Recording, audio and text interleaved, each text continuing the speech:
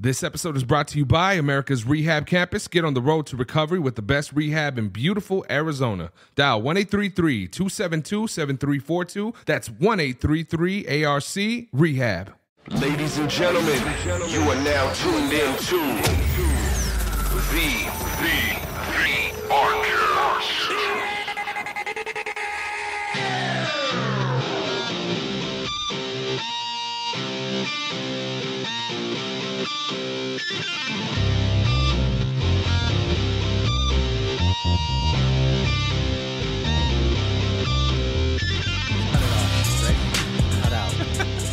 Like a banana split. Hey, man, what can we say? You want to start it off? Top of the fucking... Yo, good morning. Good morning. Yo. Thank you guys for tuning in to another episode of the ARCast. My name is Buddha. I'm Matt. I'm Dustin. And we are here once again. Man, this is awesome. There's a great energy today in the studio. We have a very special guest. This is our homeboy. He works with us. He has, just so many people here who have such amazing stories. So we are very, very grateful to have you here. Ladies and gentlemen, give it up to our homeboy. Admissions and Outreach Coordinator, Jeffy. Yeah, what's up, Jefferson? How you doing, bro? What up? Sorry, man. I don't know what's going on today. Things are a little... Got the ringer in the house. Everything's all good. Just another Wednesday. Yeah, you having a good day? So how was the ride down here? Ride down was pretty good. You know, some asshole truckers, but... Any speeding tickets? No speeding tickets. None, huh? No. And I do have a pretty lucky track record. The fender stayed on the car? Yeah. Oh, shit. We're going to get bolted on. Yeah. Well, I mean, I don't have to worry about Gorilla Tape is a motherfucker. messing with it. Just don't put it in your hair. That's what I hear. Not just Gorilla I Tape.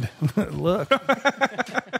Hey, man, it's a pleasure to have you, dude. We've been trying to get you in here, and it just happened to work out that shit happens for a reason, right? So we're here right now. You know how this goes. We come together. We have different walks of life. People here all the time sharing their testimonies about, the things that they experienced through their addiction and where they're at now and their recovery, and hoping that your story is going to motivate and inspire others. You know what I'm saying? So let's start from the beginning. Where are you from? Are you from Tucson, Arizona? No, I was born and raised in a small town in upstate New York, Plattsburgh. New York. Yeah. Bird.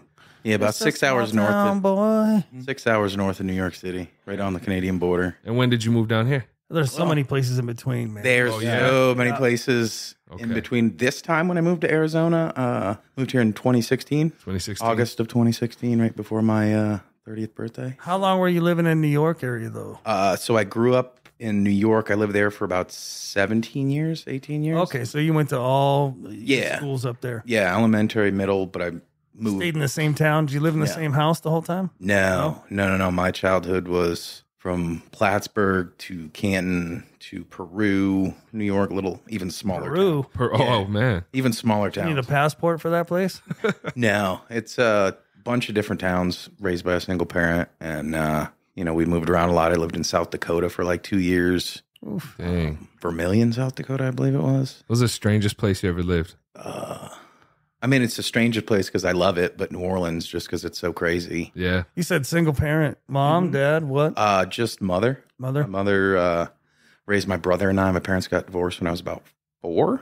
And that kind of like started a lot of stuff in my life that led, me to using. And So did your dad disappear, or did he stay in your life too? he was a mañana dad, if we could call it. That's what I call it. Oh, yeah? Warrior? Anytime you would see him or talk to him, it would be, we'll do it tomorrow. I'll see you tomorrow. I'll talk to you tomorrow. Oh, Okay. And tomorrow would never come, gotcha. which plays into how I kind of lived my life for a long time in most of the relationships I had, because the only male role model I had was a telephone dad. Yeah, Yeah. And we'll do it tomorrow. I'll get it tomorrow. I'll get it tomorrow. gotcha. And so it messed me up, but at the same time, like, that's life. I got no control. And I since found out later in life that my dad's an alcoholic, you know. Is that why they got divorced? I think that was a big part of it. Yeah. I mean, I found out a lot of stuff, my parents kept me pretty sheltered to an extent, or my mom did. And so I didn't really know a lot of everything. Like, I just thought there was always a 12-pack of St. Pauli's Girl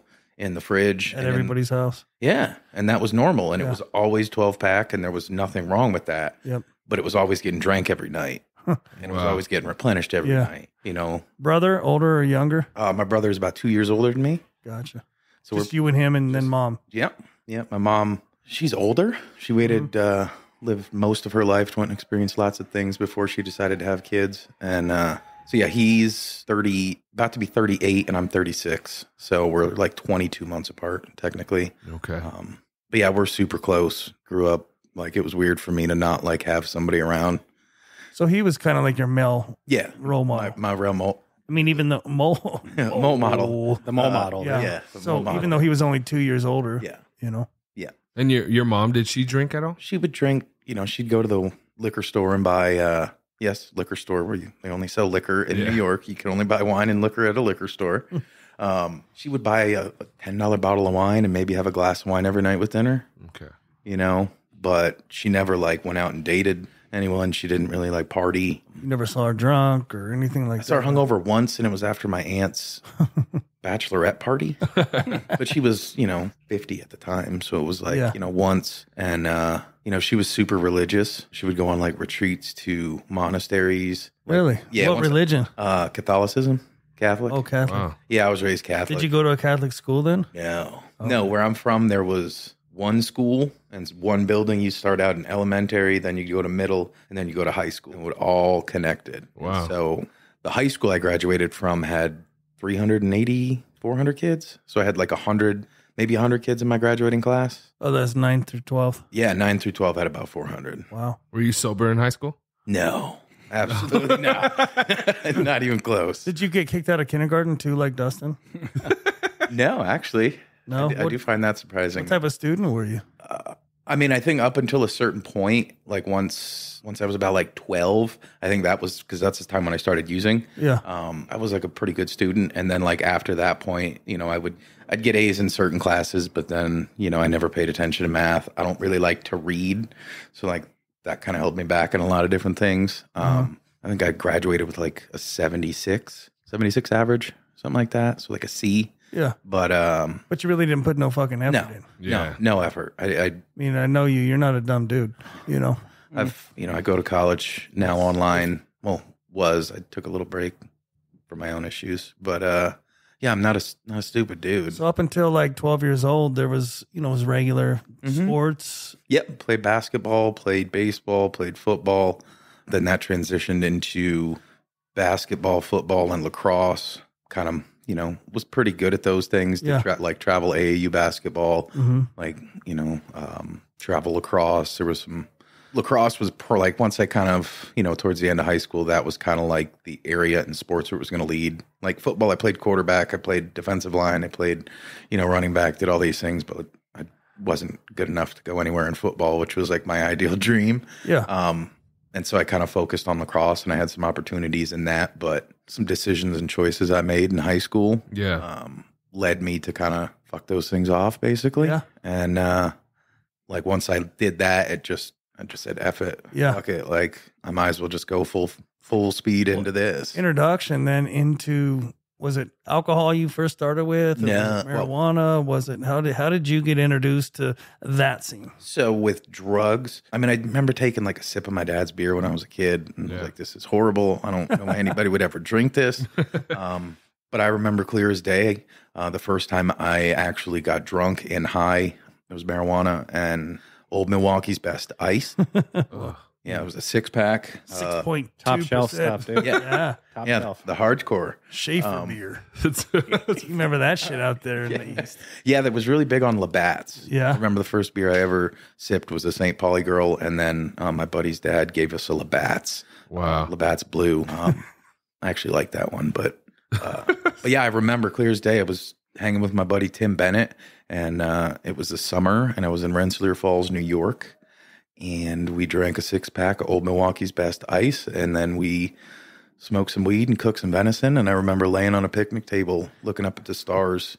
Everything was just spinning, but I felt great and was like, I don't ever not want to feel like this again. Oh, man. And basically from that point forward, for 17 and like 3/4 years, I pretty much drank and used every single day. So when we ask this to everybody too, I mean, growing up, were you diagnosed with any ADHD or any learning disabilities or anything like that to where medicine was introduced to you at a young age, or, you had trouble concentrating or recluse, not good in, crowds to where, hey, that drinking and stuff opened you up to, where you could flourish, So I did get diagnosed with, I want to say depression as a kid.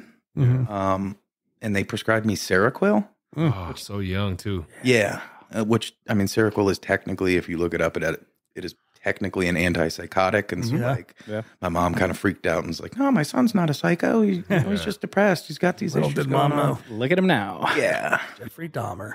There's actually a really good new one on Netflix right now about Dahmer. We're watching that right now. Really good. Yeah, man. Do you think that, that the depression stemmed from, the situation with your mom and dad divorcing? It was probably a culmination of that and having moved around a lot and still not ever feeling like I ever connected with anybody. Yeah, I could imagine, man. Hard making friends and shit, going to starting different over schools. all the time. Yeah. Some trauma stuff that happened. I mean, the first time I was about 10.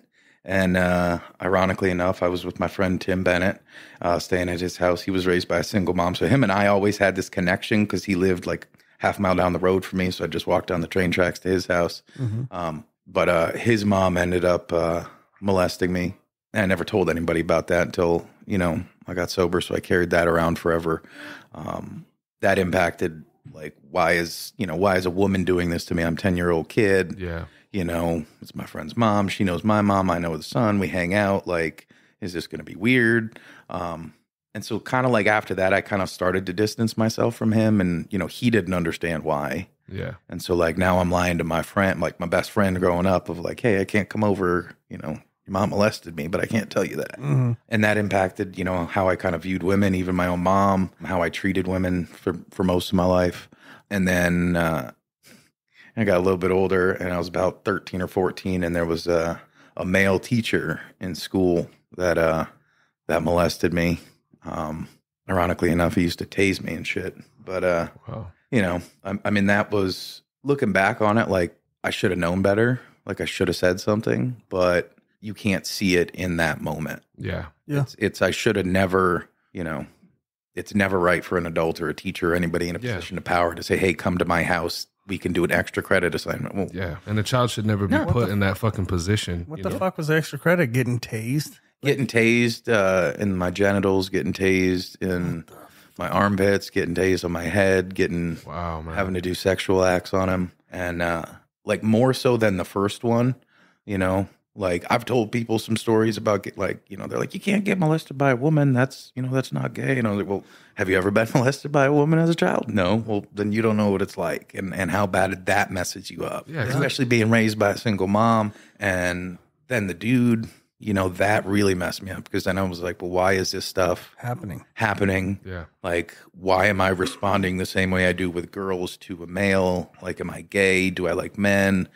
What's really going on here? And of course, I cannot tell anybody about 13, that. 14 years old is when 13, you're 14 years old. And you're already struggling with, you know, going through puberty and, you know, mixed emotions and shit and how bad something like that just fucks with you. And the fact that your mom and dad split, you really didn't have a male figure in your life, your brother, but that's different than, say, a teacher who is trusted and, you know, you put this faith in, and then all of a sudden you're going through all this shit that you got to sift through in your head. Yeah, man. Yeah, I never really processed any of it. I really just, you know, I started, like I said, when I was 12, and I pretty much smoking weed or, you know, pretty much daily, and then drinking on the weekends and, you know, other drugs, you know, painkillers, meds that friends' parents had. And you found that suppressed those feelings and just made it to where you could function. Mm-hmm. So when did you, because we deal with a lot of people that, especially in nowadays, that come through with trauma of all different walks of life. So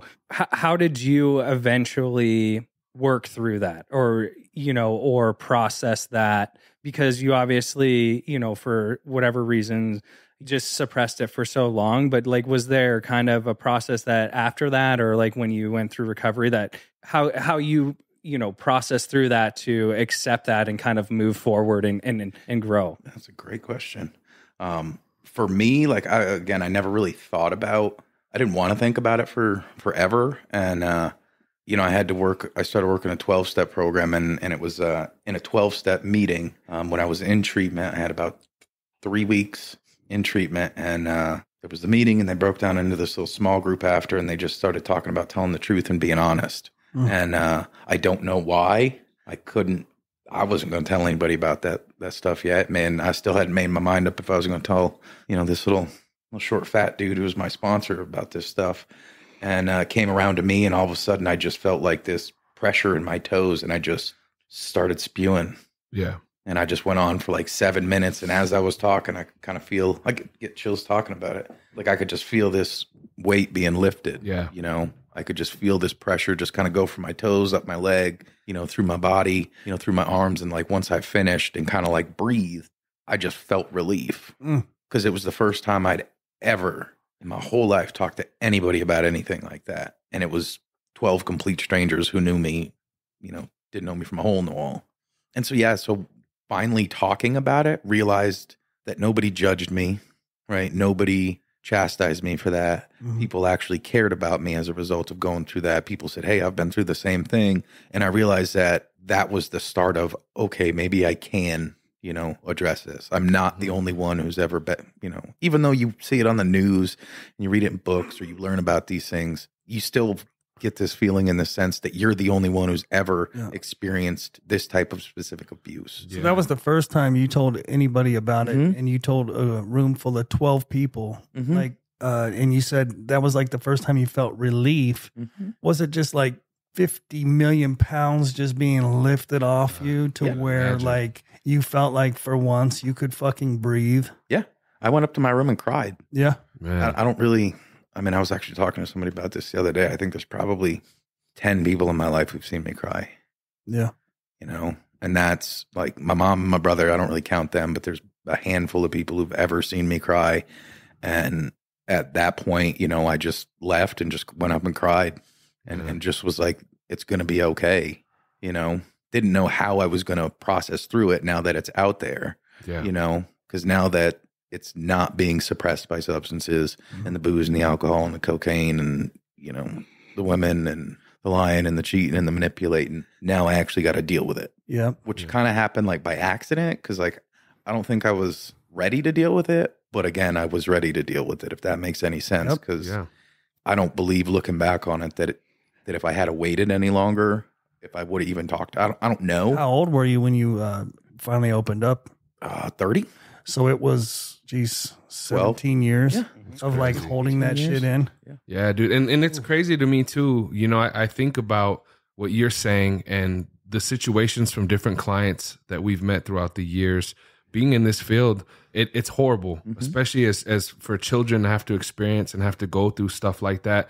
And some way, somehow, the children end up feeling like they're at fault. They're embarrassed, they're afraid. So, my biggest thing using this platform to be able to speak to people is if there is anybody out there listening that this may be something that is hitting them in the heart, his story, listening to his testimony, just remember part of healing is expressing that stuff from the inside and not being afraid to open it up, because at the end of the day, it's so much deeper than pride and all of these things that we're trying to save people's lives here. And find that the community, people that love and care about you. I'm sure that all played a part in you opening up about all of this. Yeah it was that's my home. That's where I got sober. That's where this whole chapter in my life started. Because I checked into rehab on my 30th birthday. And, on your 30th? On my 30th birthday, August 8th, 2016 is when I checked into treatment. And that was the first time you ever been? First time I ever went to treatment, because, again, I'm from a really small town, really small community. Yeah. I'm sure there was a lot of people, my friends' parents were alcoholics and or addicts. I'm almost certain of it. But it wasn't like walking or driving down the street to Tucson or Phoenix, where it's right in front of your face everywhere you go, basically. And, so for you, that stuff happened at 13 and 14. You stayed and you graduated high school in New York. Where did you go after? So I moved I moved around. I love food. I mean, who doesn't love food? Heck yeah. Yeah. No. I love That's why food. we're friends, bro. I love to cook. And so I went to culinary school. I mean, went to a couple different colleges. How many? I think all in all, in my lifetime, I've been to like nine different colleges. Nice. 9 degrees, ladies and gentlemen. 9 degrees. No, not even close. Maybe 9 credits. No, I mean, that was But you tried. Yeah. I did try. You know what I mean? I tried to go and basically just meet people to sell drugs to. That was my MO for what I was doing that for. But, Culinary school. So then it's like restaurant biz, right? In restaurant biz, I saw Waiting. Love that movie. Great movie. I worked in a restaurant too Top early spreads. on. And nope, that's one of the best places to find drugs. Absolutely. You know, Alcohol. and drink, and all that stuff. So you did culinary, and then where'd you go? from culinary, that was my first actual instance where the life that I was leading with doing drugs and drinking and using, because prior to that, growing up in that small town, I had gotten in trouble, but there was never any consequences for it. Yep. Like I was, stealing stuff and, petty larceny and doing all this other stuff, but I never had any real consequences. There was no probation. I never actually was arrested. And so when I was in culinary school, I ended up getting arrested for fraud, forgery, identity theft, and larceny. Wow. And in New York, I was looking at 2 Class A felonies and like 10 to 15 years in prison as a 20-year-old male. And part of me felt 20-year-old male. yeah, part of me wanted to go to prison, right? To have a stop or an end. Yeah. I was like, I've watched enough documentaries. I think I'll be all right. I'm not a small dude. I'll be able to manage, like, whatever. Check the biggest dude in the yard as soon as you get there. Let's see what we got to do. Yeah. Oh, yeah. I know some people. Some of my friends are in prison. Maybe I'll go there. And Completely asinine, crazy thinking. That's crazy. for a 20-year-old, Right. That's, Yeah. I mean, people who know me now, like that, like, what? You ain't gonna would survive. not survive in prison. You're a big teddy bear. But so, yeah, I mean, that stuff happened, and I had to deal with some consequences of that. I will say, in my belief system, I thought I was kind of getting away with something when I didn't end up going to prison. I ended up, because it was the first time I'd ever been arrested, and I ended up getting 5 years probation. And again, I thought I was just, to me, that was a slap on the wrist. 10 years in prison or 5 years probation. I mean, I'm pretty sure we know what most people are going to take, honestly. And that just taught me, like how long drugs stayed in my system. That taught me what substances I could use, and that's really when alcohol was like a primary, like became an everyday substance in my life, because I knew I could go and drink and not have to worry about Drug substances staying in my system, because they didn't test me for alcohol in my urine. And this They is just did still it in for New evidence. York where you got arrested. Yeah. So this is in New York. I ended up completing probation in 2 years, because apparently I was a model probationee, but they didn't know I was still drinking every day and still robbing people and still committing crimes. Wow. I just didn't do it on the level I was doing. I realized I'm not good at fraud and forgery, and I don't need to be doing that anymore. So let's just stick to other stuff. From there, I moved to Arizona for about a year. My brother was in the military. Do you still have any friends or anyone that you've like met throughout those times, or have you always been like going from spot to spot, never? So where I grew up, I think I talked to like a kid who was like 3 grades below me that I used to sell drugs to about 6 months ago. I don't really talk to anybody like I went to high school with. Wow.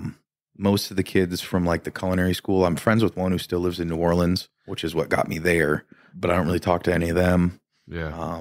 Moving out here to Arizona that first time, I don't talk to any of those people anymore. I was just curious. I wasn't sure, if you had like one buddy that you kept with or something. And that was a question too I was going to ask, is like what you went through, with the friend's mom and then the teacher, confiding in a friend over the years. Did you ever like think about sharing it with somebody you were close to at all, or it just never crossed your mind? Because to me, I'm thinking that is such a I mean, I get we want to keep stuff, but eventually when we start feeling comfortable with people, you know, it's like opening up. Were you ever in that position or had a relationship with a friend that you felt like, hey, I might be able to open up about this to somebody? There was one, his name's Chris, and I met him out here, and we used to party together, and, you know, we connected, and I almost did one time when I was high on cocaine, but I just said, no, I can't because he's my friend. I'm going to lose him as a friend. And I don't want him to think. I don't want him to think, you know, I don't want this to go south. Like, even though it was a toxic friendship, I'd still rather have a toxic friendship than no friendship at all because I had codependency issues and I need people in my life because I don't know how to function without people around. And, but no, I never once, like, looking at it now, it's like, man, that. I don't know why, like, I didn't tell anybody. Yeah. You know, like, I had an instance when I I was living in New Orleans, and the teacher actually reached out to me on Facebook. What the fuck? And the guy that did the molesting? guy that molested me, he reached out to me on Facebook Messenger and, you know, just asked me how I was doing and, like, what's going on. And, like, I instantly just was like, I know what you did. It was messed up. Please leave me alone. And how did that feel? Did it, like, paralyze you for a moment? Like, I can't even imagine. I instantly left and went and got loaded and was like, what a sick fuck, you know? No, like, ill feelings, like, I want to kill this guy or fucking, like, any of that kind of stuff? For a long time, I did. Yeah. I mean, I can say now, sitting here, you know, doing this podcast, like, I don't want to kill the man. I know me killing the man is just going to result in me going to prison, and I don't want to do that now. But for a very, very, very, pretty much ever since it happened, I didn't care if he had tried it again. Once it got to a certain point, I would be in prison. But I just don't, you know, it's something I kind of just blacked out and just pushed way down and buried and buried and buried and buried. When that happened, I was like 24, 23. It just brought all that. It brought everything back up and kind of like kickstarted everything again in New Orleans on, you know, going harder and not wanting to address that. You know, it's crazy. You said, I don't know why I didn't tell anybody, you know, but in reality, I've always thought, you know, we were 18, we're considered adults. Most of us don't know shit at 18. I know I didn't know shit at 18. I'm still trying to, like, figure things out. You know, you should have never been put in that position in the first place. Yeah. So those thoughts of, like, you know, I don't know why I never did. Bro, you were never supposed to fucking be in that position to begin with. And then having to deal with the addiction that you shouldn't have been dealt with, and then the medications and everything. Like, it's just crazy to hear, because I know there's so many kids and there's so many people out there that are going through the exact same type of shit, you know? Yeah. I mean, if I could say anything to y'all, it's, you know, fucked up shit does happen. And I sincerely know what you're going through and know what you're feeling and know what's going through your head, even though your parents probably don't know, or your boyfriend probably doesn't know, or your girlfriend doesn't know, or your kids don't know, or nobody knows.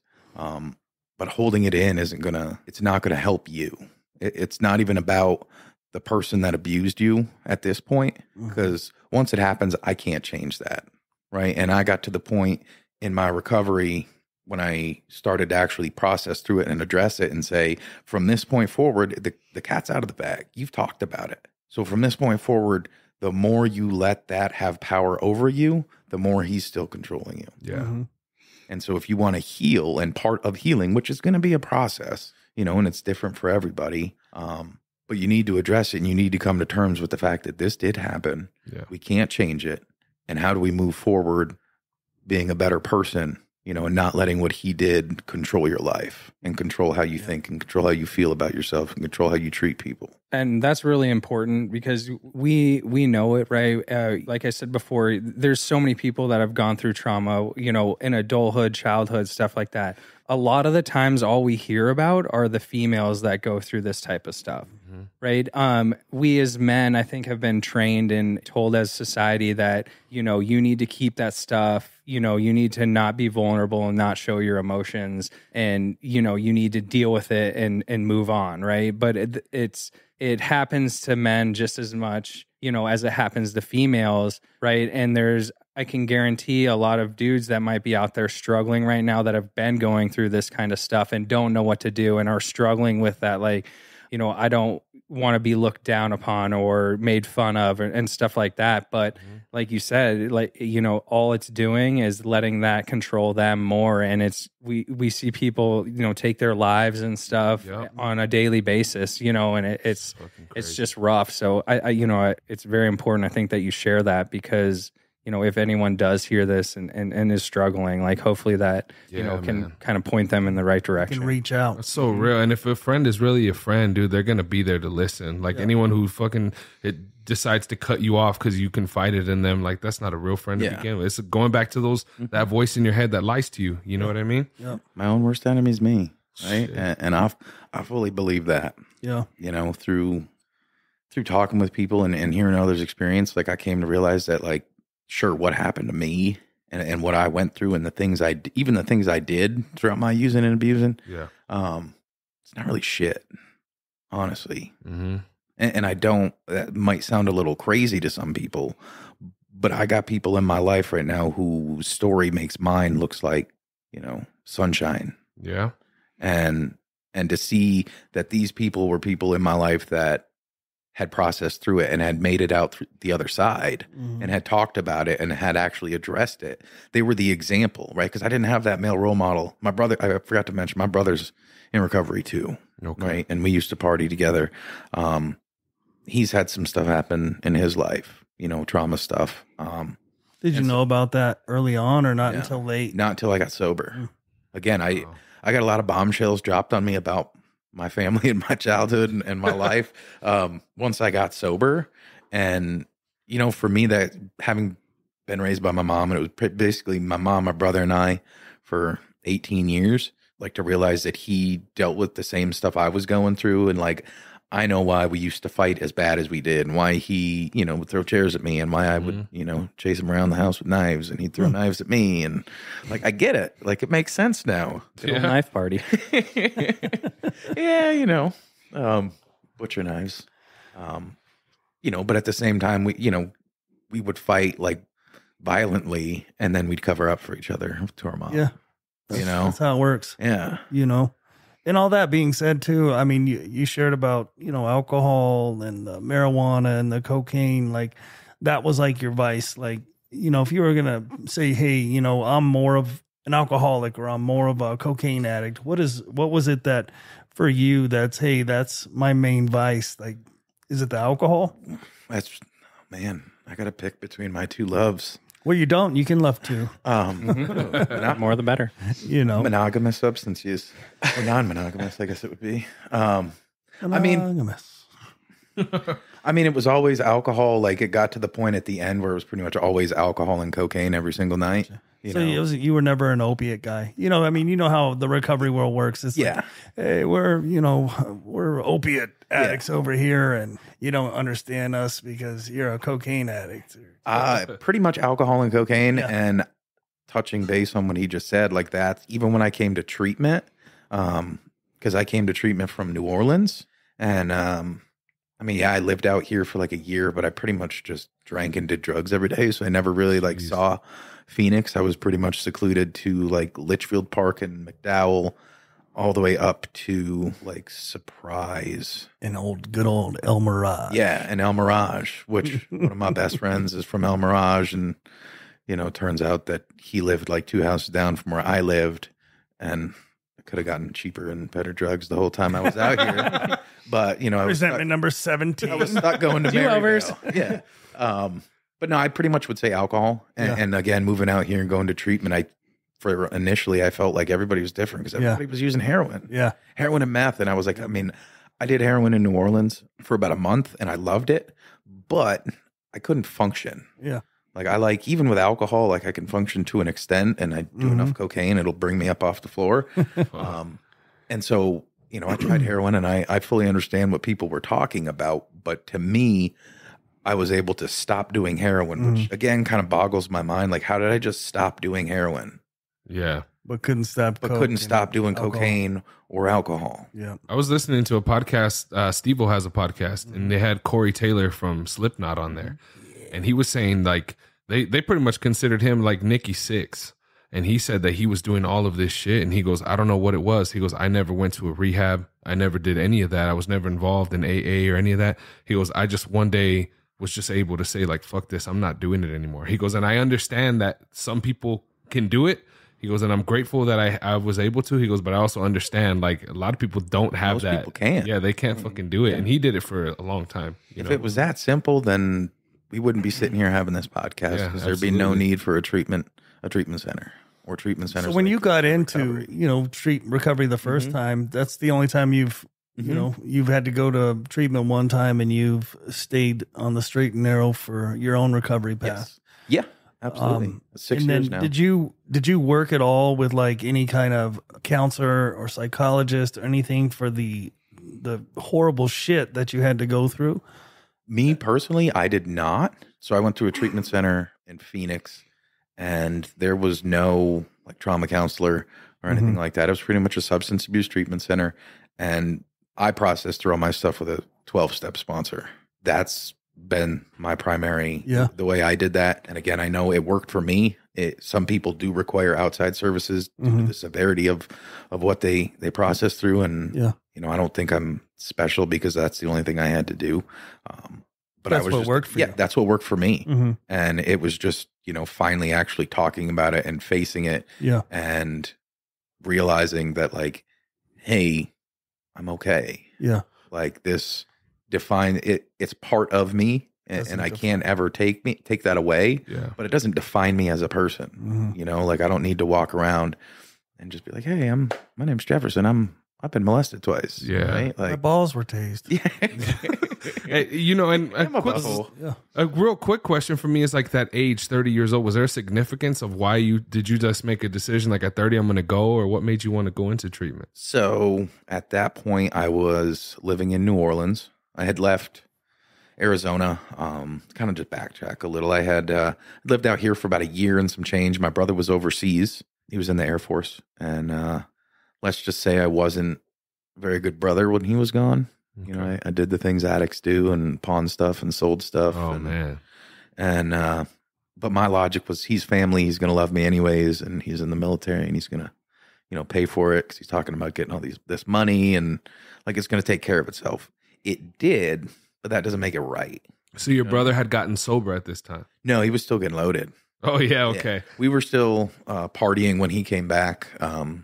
We used to frequent gentlemen's clubs in the Phoenix area every weekend, and we're kind of weekend war. He was a weekend warrior because he was in the military. Yeah. But I was every day. Okay. And so hanging out with him and doing that was just kind of like the fun part, because I get to hang out with my brother. We get to do this. We're sharing life. We're always going to be doing this together. And anyways, that all happened, and I get a phone call one day, and like a week later, I'm in New Orleans working in a kitchen. I did various restaurants in New Orleans, and it got to a point where I was working at a country club just outside of New Orleans, and it was the busiest weekend of the year. Had a big golf tournament coming in, and we were they paid for me and my coworkers to stay in a hotel because we had to be there at about 3 a.m. And I decided that, hey, I still want to go out and shoot pool and drink, but I don't want to go do it alone. So I convinced my buddy to come with me, and I proceeded to get obliterated drunk as fast as I could because it was 10 o'clock and we needed to be back by 4. So I figured if I stopped drinking by about 3, I'd be all right. Needless to say, I ended up getting a DWI. Oh, man. And, I got the field sobriety test and I failed, and they, cops said, I'm putting you under arrest for driving while intoxicated and you're going to jail. And I remember sitting in the back of the cop car, and it was the first time I did feel some sort of relief because I knew that my life and what I had been doing for so long was about to come crashing down. It's like I had built this giant house of cards. I'm famous for doing that in my own sense of building stuff up. And usually about a year later, I burn the house of cards down and then I run. Yeah. And then I do it again, and then I burn it down and I run. And so in New Orleans, I was kind of the straw that broke the camel's back, so let's say. And I got a DWI, and I told the cop, thank you for giving me a DWI. I don't know why. It's like, are you mocking me, boy? Yeah. Nightstick taser. Give me a flashback right there. And yeah, I ended up getting a DWI. It's crazy in the state of Louisiana for your first DWI or DUI offense. It's $75 bonded out. That's it. $75. Going to New Orleans. $5. Jeez. So long story short, I got bonded out later that day and went and worked at the country club that night for the event. Wow. And after work, I ended up drinking and driving home.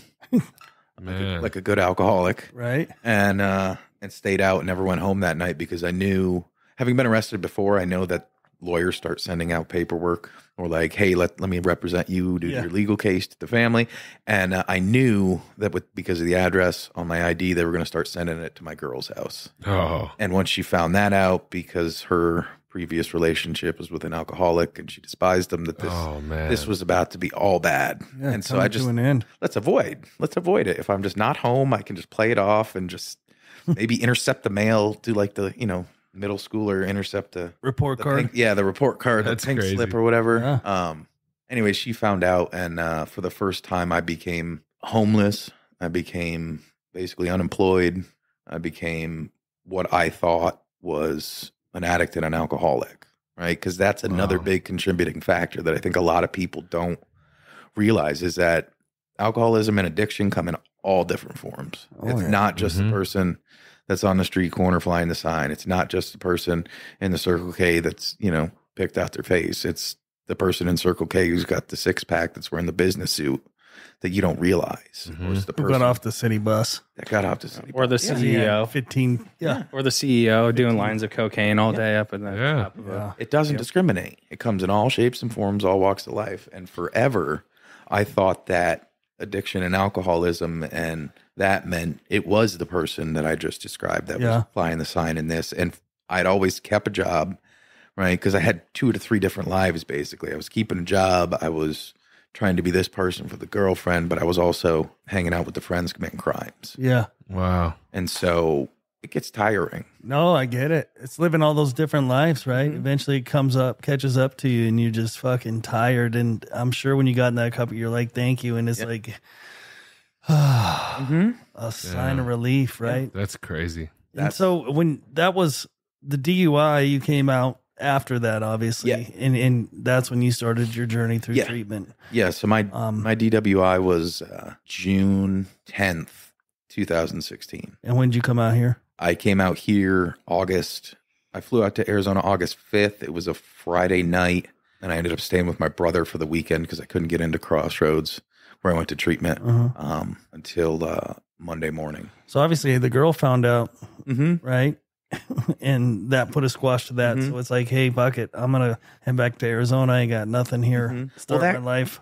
It wasn't just like me making that decision, because at first I was like, all right, I can deal with this. Like, I'm homeless. I'll figure it out. I'll go get another job. There's thousands of restaurants here. I know enough people. I'll find somebody to let me rent a room, or I'll get my own apartment, but I can still drink and I can still party. Like, I've beaten probation once. I'll beat it again, And It's just a mistake, one-time mistake. I'm not going to do that shit again. Do it again. And then I realized really quick that I don't want to be homeless in New Orleans in the middle of summer. Oh, man. Yeah.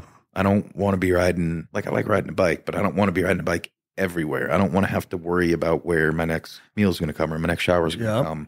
And I'm not going to stop drinking, and I'm not going to stop using if I don't do something different, but I didn't know what. And I still didn't want to reach out to my brother to ask for help, even though by this point he was sober. And God bless my ex-girlfriend's heart. She posted something on Facebook just about how I was, a piece of shit and a horrible person. Wow. And a liar and a cheater and a thief and a scumbag and all this. And my sister-in-law saw it. And my brother reached out to me and just asked me what was going on. And I told him. And, he's like, I don't know why you didn't reach out, but I'm here to help. I've gone through the same thing you have, And so kind of instantaneously I felt like, okay, my brother can do this. Maybe I can. Maybe. Right. Yep. And he, through a series of events, he got me in touch with some people and a gentleman who's now my sponsor that tricked me into coming out here to Arizona to get sober. He tricked you? Yeah. He just asked me a bunch of yes or no questions. And one of the questions in the middle was, do you want to come out to Phoenix and get sober and change your life? And apparently I said yes. And, by the end of the conversation, he was like, all right, I need you to take pictures of your arrest report and get all your legal documents and send me pictures. I'm going to help you out. we're going to get this legal stuff handled. And then once we do that, we're going to get you out here. And I can say, I don't know how, but he made some phone calls and talked to some people, and I showed up to court a couple different times. But the most recent court, the last court date I showed up to, they were just like, yep, you're going to be on, unsupervised probation, and you got to go next door to the probation department and fill out all this paperwork. And I get there and they're like, yeah, we know you're going to Phoenix, Arizona. We know you're going to go check into treatment. Like, we're cool with it. Most people don't realize they have a problem. Even though I still wasn't convinced I had a problem, I knew I needed to do something different. Yeah. And I didn't know I really wanted to be sober because I thought treatment was just a place to get better and then learn how to actually say no, like the DARE program was supposed to teach me. Or do drugs right. No shit. Yeah. Oh, so this is what it looks like. Yeah. Maybe I was going to heroin wrong. You're a quitter. Yeah. Basically, that was like my thought forever. Yeah. And I ended up, coming out here, and when did you start working in recovery? About a month, 6 weeks sober. Gotcha. 6 weeks sober. I went to that treatment center in Phoenix, and one of the gentlemen who's on this podcast came and asked me if I wanted to volunteer, because he was already volunteering / working there. And that sponsor I had just said, just say yes to anything people ask you to do. Like, they're not going to ask you to go rob nothing or commit no crimes. Like, well, that depends. Just say yes. Obviously, you didn't break it down on point for you. Guess I was naive. Which is good, though. Yeah. I mean, it gets you where you are today, right? Yeah. And I said yes, and then a couple other people asked me to volunteer, and I said yes, and then I just showed up one Sunday morning with a notebook because I wanted to be the overachiever and make sure I did shit right. Heck and that turned into like a night manager position, and then assistant program coordinator and a group facilitator teaching like residential treatment stuff. And that's great. And so do you sponsor people today? Yes, I do. You do? Yeah. And how many meetings and things do you do a week? Not that I care. I'm just wondering, like, everybody's different. Yeah. So for me, I go to approximately 2 to 3. I mean, I have 2 pretty regular ones. Mm-hmm.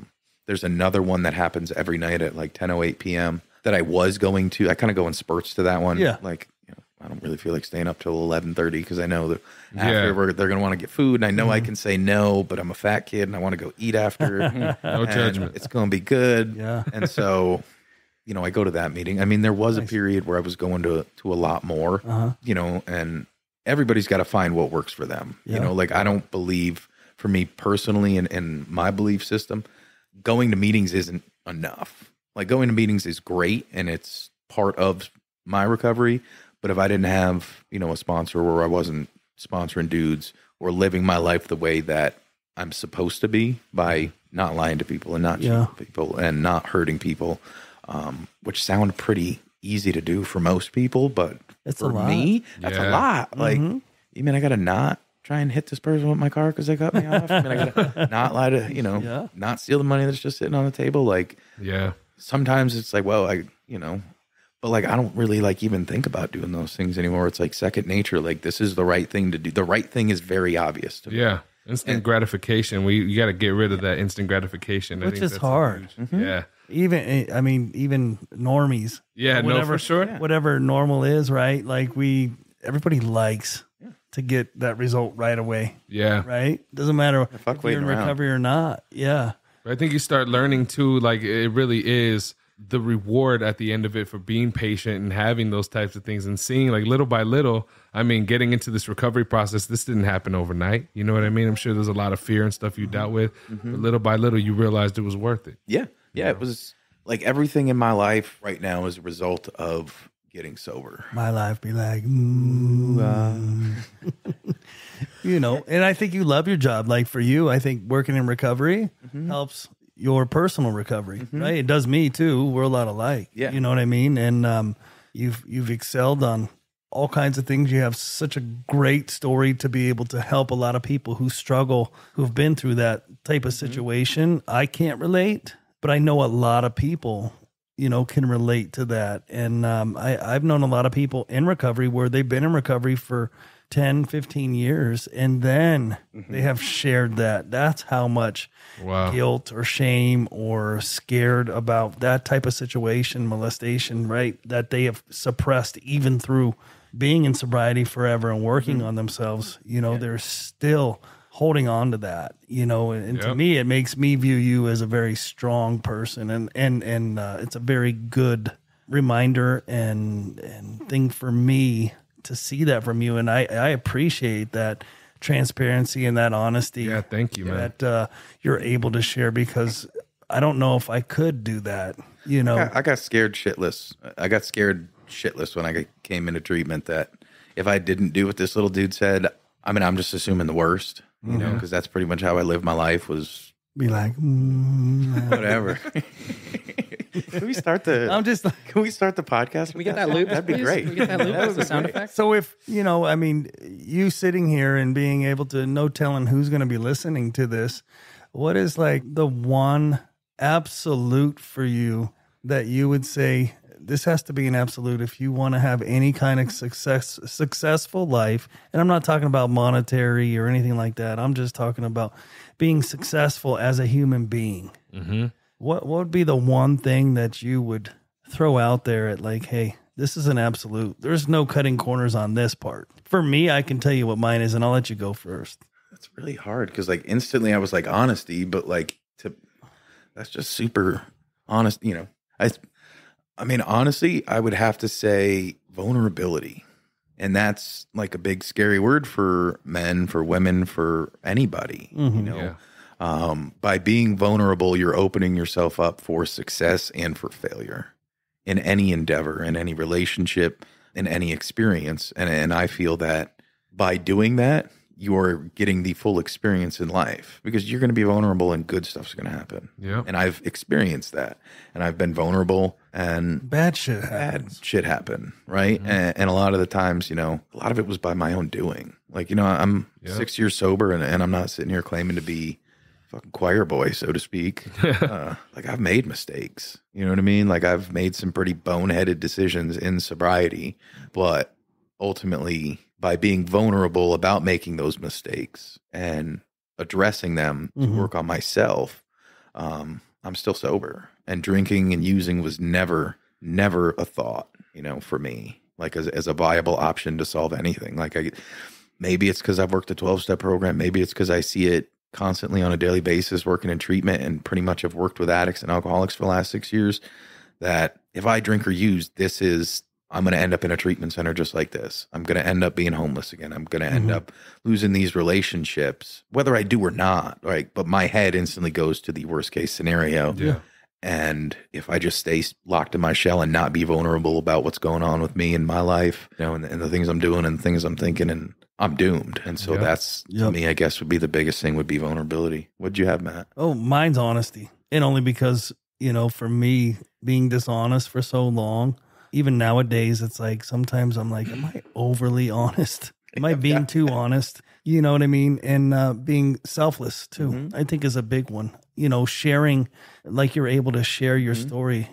People might not come up to you and whatever, say anything to you, but they're going to be thinking about that out and about, and it's probably going to help them, right? So selfless is in like being able to reach my hand out and help whoever that needs it, and being honest to the point of where you might ask me a question, and you might not like the answer, but at least when you ask me something, you're going to get the truth. Yeah. Right. And then, I'm able to close my eyes and sleep and know that I didn't lie to people, that I represented myself as this is who I am. This is what I've been through. This is what I got going on. This is how I feel today. And it's okay. Right. So I think being selfless today, because I was so selfish, and being so dishonest, those are two huge ones for me.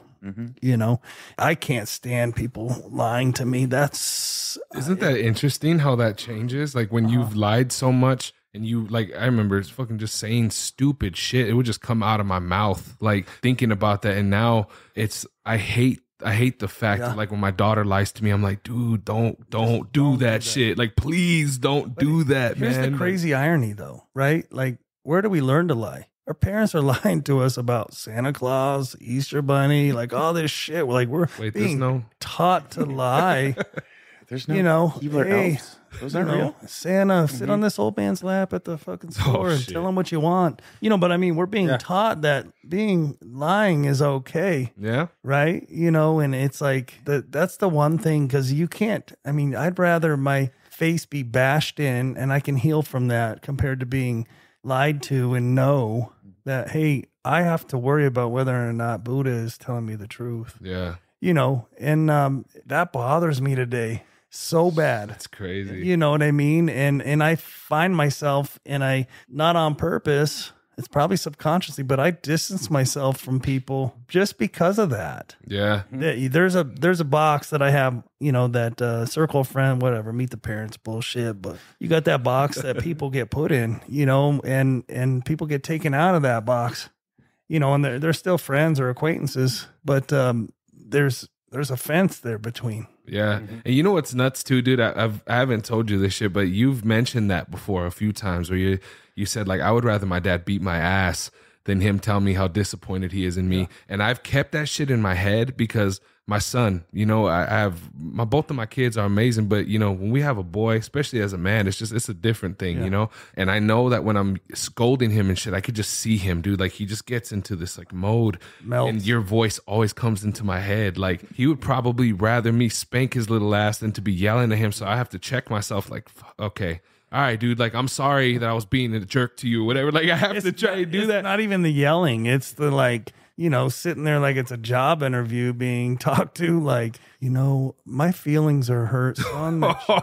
You did this, and I'm really disappointed. And, and it's like, just fucking cold clock me. Mike Tyson left hook me, please, because that shit hurts. Yeah. And That's the sharpest knife. Yeah. Yeah, man. I can handle the yelling and screaming. I can tone that shit out. But when it's like, hey, I remember, dad would call me, hey, son, I need to talk to you. And I'd be like, about what?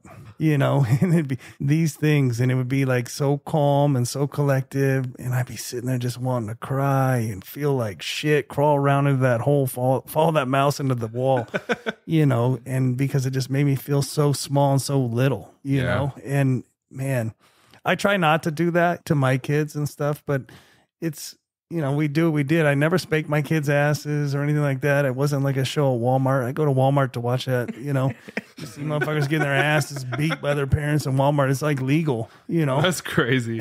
Hilarious, but not. Yeah, I just never did that, and it's always been talked to, them like I'm on the same level. Yeah. Right. And not try to like make people feel shitty or crappy or whatever. But hey, this is what's going on. This is how I feel and blah, blah, blah. Yeah. But thank you, Jefferson, for coming in and sharing dude. your No story, problem. dude. Yeah, man. Thank you so much, bro.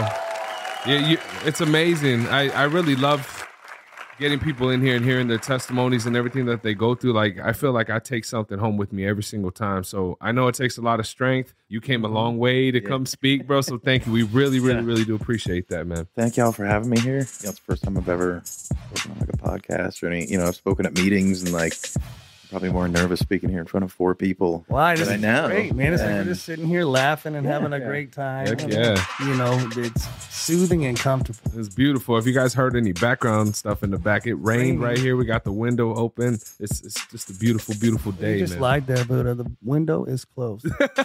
There's really nothing going on. It's all bullshit. Out of the box. Hey, man, thank you guys, for listening once again. This has been another episode of the ARCast. Please remember that if you guys would like to be on the show, hit us up. I keep getting the email wrong, but I'm going to say it right. It's the ARCast 6944@gmail.com. That's THEARCAST6944@gmail.com. We'll get you in here ASAP. Please remember that we're on all platforms now, guys. Go ahead and rate us. Share this with a loved one, somebody who may be in recovery, whatever it may be. And thank you guys again for tuning in every single week. Comments. Yes. Who's the best host? Absolutely. I mean, we want to have a war. Let's go. Let's Absolutely. go. Hey, man, that's what it Let's is. go. Thank you guys. Much love. You guys have a beautiful weekend, and we'll see you next week. Peace. Thank you. Later.